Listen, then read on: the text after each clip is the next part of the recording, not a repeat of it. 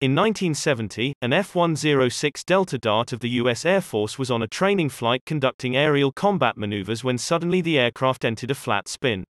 The pilot, Captain Gary Fust, attempted to recover deploying the aircraft's drag chute as a last resort. However, as recovery proved to be impossible, he had no option other than ejecting the aircraft.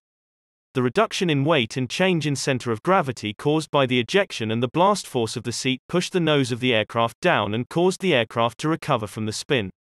Surprisingly, it later made an unpiloted landing on a farmer's field in Montana, suffering only minor damage. An officer on the recovery crew later stated that if there were any less damage, he could have simply flown the aircraft out of the field.